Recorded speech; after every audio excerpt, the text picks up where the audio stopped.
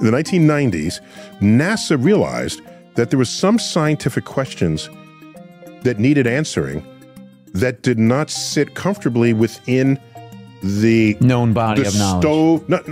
Yes, but certainly not even within the siloed sciences as they have been laid out, as we've come to think of them in college. You major in chemistry, I'm majoring in physics, I'm majoring in this, majoring in that. Nature doesn't draw those boundaries. We did. So one of the questions was origins. Origins of life. Is that just biology? No, life began on a planet. In a solar system. Could be stellar or... No, just the forces operating on this. And how is a biologist going to answer that question without knowing what the sun was doing at the time life began, or what Earth was doing?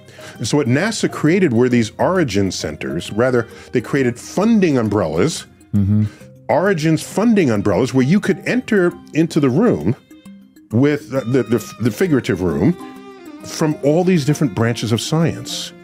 And they would come together and ask questions of each other. Because they're interdependent to answer this other question. Some of these questions. I don't want to call that a spin-off. I want to say that's a whole brand new way to explore the world. So an extrapolation or an extension of. So yes, there's new sciences to be plumbed. I don't want to think of them as an entire branch of science. I'd like to think of them as new things out there where people with different expertise may have to come together to address those questions. And I would say, that being said, probably the newest science out there is neuroscience.